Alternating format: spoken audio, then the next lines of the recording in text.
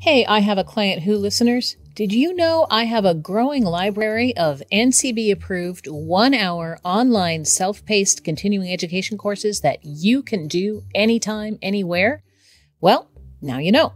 Current classes include What's Next? COVID-19 Updates for Massage Therapists and A Massage Therapist's Introduction to Pharmacology Part 1 and brand new A Massage Therapist's Introduction to Pharmacology Part 2. Classes are $20 each, and they confer 1 hour of continuing education credit. Want to know more? Visit my website at ruthwerner.com and check it out. Be sure to sign up for my mailing list so you'll never miss a new class. Anatomy Trains is delighted to invite you to our in-person fascial dissection workshop, May 30th through June 3rd, 2022. We're excited to be back in the lab with Anatomy Trains author Tom Myers and master dissector Todd Garcia in Todd's Laboratory of Anatomical Enlightenment in Boulder, Colorado. Join students from around the world and from all types of manual, movement, and fitness professions to explore the real human form, not the images you get from books. Visit anatomytrains.com for details.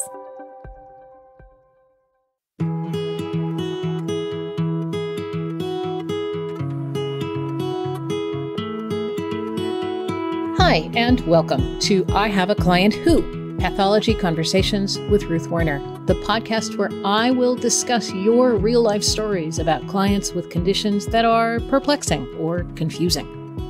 I'm Ruth Werner, author of A Massage Therapist's Guide to Pathology, and I have spent decades studying, writing about, and teaching about where massage therapy intersects with diseases and conditions that might limit our clients' health. We almost always have something good to offer, even with our most challenged clients, but we need to figure out a way to do that safely, effectively, and within our scope of practice. And sometimes, as we have all learned, that is harder than it looks. Today's episode is not an I Have a Client Who story per se. It is from a massage therapist who is sharing this about their spouse. They are extra concerned about privacy and confidentiality, so I have removed any identifying information and pronouns. But this was such a fascinating situation, and I felt compelled to share it with you. So with their permission, I will. And it goes like this. Hi all. I'd just like to reach out and see if anyone has heard of this problem or has any ideas on treating. My spouse has had spasmodic episodes of goosebumps or chills down their left side, starting from the face, down their arm, torso, and leg, but only on one side. No other symptoms, no pain, numbness, or tingling, purely chills and goosebumps on their skin. It has, in the main, happened after they've been stressed or angry with something, but not always. It happens mainly on or around the full moon, but not always, and try telling that to a doctor. It happened in the doctor's office during an appointment, also during a phone consultation with a neurologist. The sensations usually happen around once a month for 2 or 3 days, lasting about 5 minutes or so per episode. The neurologist has arranged for an MRI brain scan to rule out any type of seizure, but has never heard of anything similar. My spouse also has some episodes of vertigo, which did not respond to the Epley maneuver, but has responded to a gentle neck exercise that the physical therapist gave them to do. My spouse has always maintained that their neck was the issue, as when I worked gently on it, the problems eased, but not permanently. The physical therapist was adamant that they had no neck problems, but my spouse persisted, and the PT reluctantly gave them this movement to do, and they do it every day, and the vertigo seems to have gone. I'm concerned that the specialist will just prescribe medication for seizures, which my spouse might not need, just because there's nothing else to do for them. So I'm thinking I might try a local Bowen practitioner. Okay, so we have a few things going on here. Sporadic goosebumps, maybe a seizure disorder, some kind of vertigo. And I will add that although our contributor links the goosebump episodes to the full moon, this is not related to a menstrual cycle. And the goosebumps are the salient point. So let's focus on that for the moment. Goosebumps. We all know what we're talking about, right?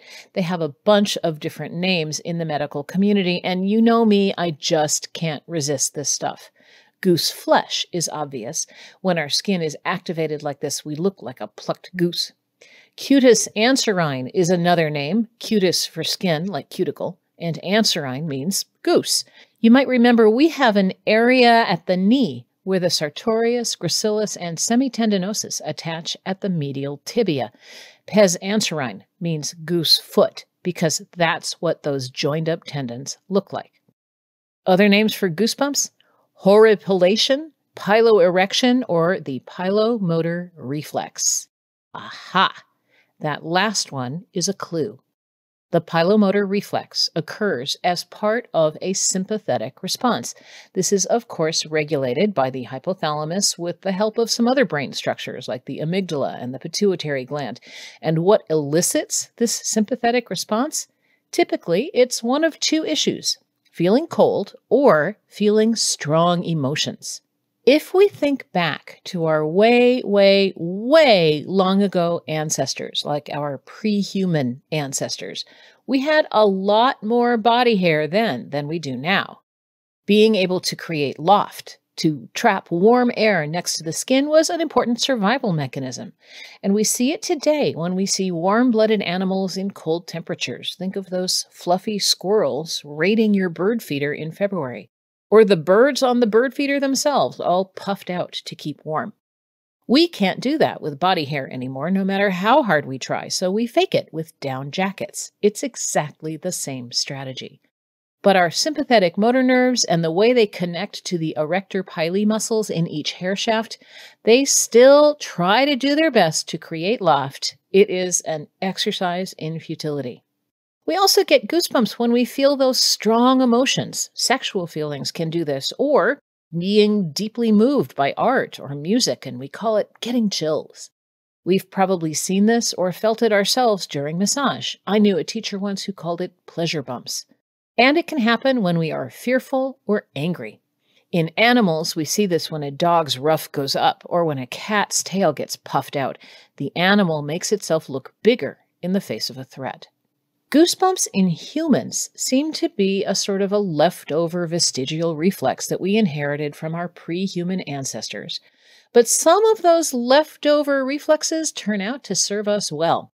And I will share some interesting new findings about the benefits of goosebumps before we finish. But what on earth could be going on for the person in today's story? It's hard to say. One person familiar with this case suggested that maybe they were having some kind of mild dysautonomia. Well, dysautonomia is a huge topic having to do with dysfunction in autonomic responses. I did a search for goosebumps and dysautonomia and found, to my surprise, that this link is unlikely. In fact, the opposite is more likely to be the case. People with various forms of dysautonomia have fewer goosebump episodes than others. This is just a different kind of autonomic dysfunction.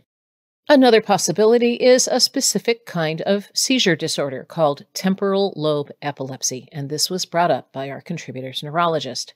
I looked into this a little, and there are some interesting possibilities for this person. The Cleveland Clinic describes temporal lobe epilepsy this way. You may have an aura before a temporal lobe seizure.